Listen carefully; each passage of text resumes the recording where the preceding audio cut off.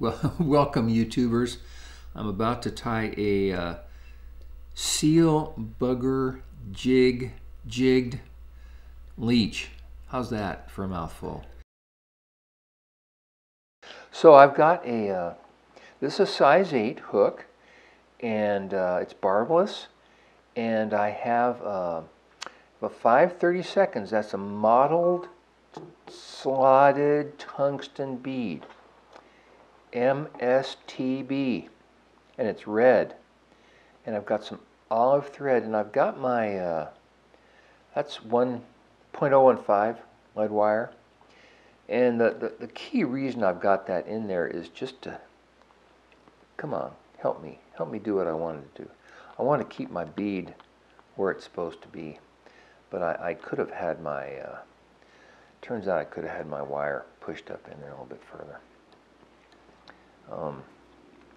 So this fly is going to be tied. This is in honor of the Seal Bugger. I'm going to use this fine the barred marabou. It's pretty cool stuff. Got little barrings on it. Do you have to tie your fly with this? No, of course you don't. We're looking for a little marabou-ish tail. I could actually use some of the dubbing material for a tail, but I'm not going to because I like to use marabou. Now, some people when they tie these, they say they want the marabou to be long, so it wiggles more. I'm kind of a in between, not too long, not too short.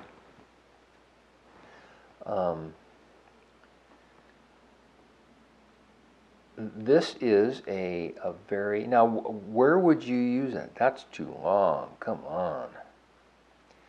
Let's shorten it up here. Let's take a look at this now. Yeah, like that.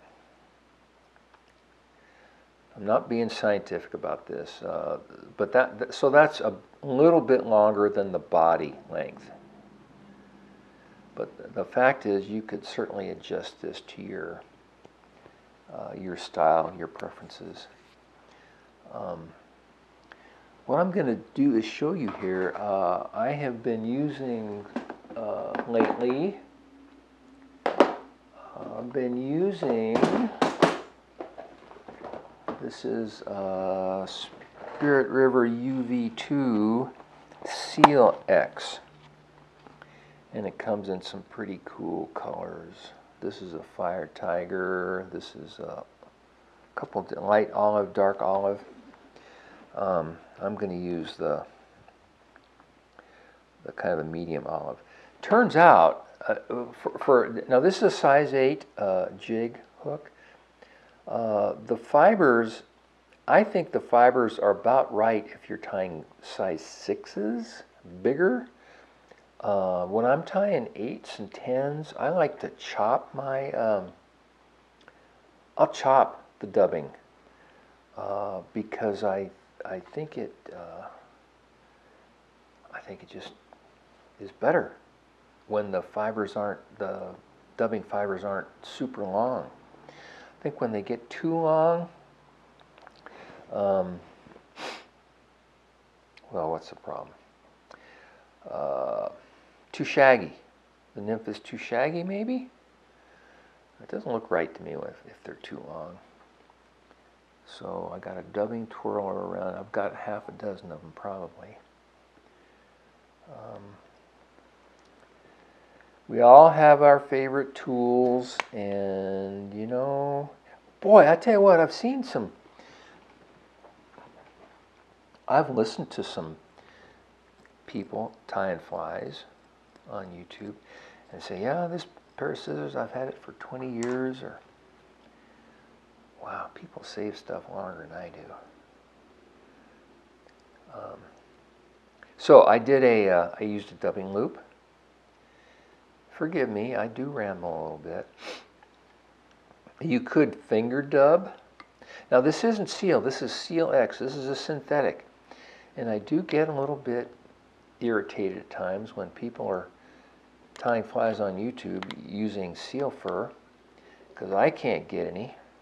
I used to tie with it back in the 60s. So I always want to know, what can I get that's going to work? And this Seal X does a nice job. It does a really nice job. There's probably other products that do as well. So I wrapped around my thread a couple times, just to try to keep it secured. And I'm going to do 2 whip finishes. And so I've got this mottled red bead because I want this to be kind of natural, on the natural side of things, but you could tie this with, as you know, bright beads. I know the fish eat this one. Now, I think this is, with this seal dubbing, it's plenty buggy, right the way it is. But I'm gonna fluff it up a little bit here, just to show you that it can be done.